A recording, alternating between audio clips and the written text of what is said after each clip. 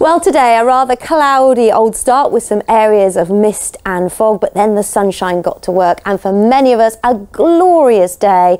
This was Brightling Sea earlier on in Essex, beautiful blue sky, but on this picture from Cambridge you can see a bit more in the way of cloud, and I'll show you that cloud on the satellite sequence. Certainly the further north and west you've been today, the more of it you've had, and that has affected the temperatures. Where we've had the best of the sunshine, highs of 21 degrees Celsius, 70 degrees Fahrenheit quite widely, but where we've had more cloud cover, anything between about 15 and 18 degrees Celsius.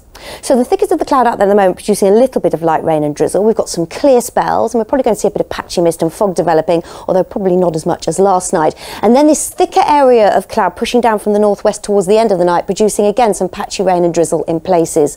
Lows tonight of about 8 to 10 Celsius and mainly light southwesterly winds. Now this cloud is associated with this weather front. Yesterday we thought it would stay to the northwest of us, but it's actually decided to trundle right over the top of us very slowly. So this is where we're expecting the best of the sunshine first thing, but then I think this thicker cloud spreading to all parts, again producing some light rain and drizzle in places, and perhaps a little bit of late brightness in the northwest before it gets dark.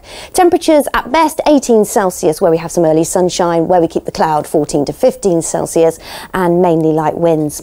And then on Thursday, this high pressure is still expected to extend in from the west. So Thursday is looking a fine and dry day. We're going to see some breaks, so allowing some sunny spells, but we will have some cloudier moments too. Temperatures, well, around 14 to 16 Celsius at best. 16 is 61 degrees Fahrenheit, but quite a keen northeasterly wind at times, so quite chilly around the coast where we'll have those onshore winds.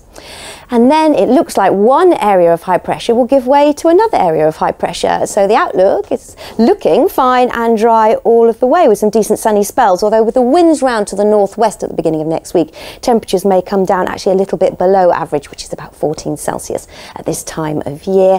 And overnight lows, here they are. So there's just the chance we might see a touch of frost on Monday night. It will depend on the strength of the wind and the amount of cloud. I'll see you in a little bit. Bye-bye.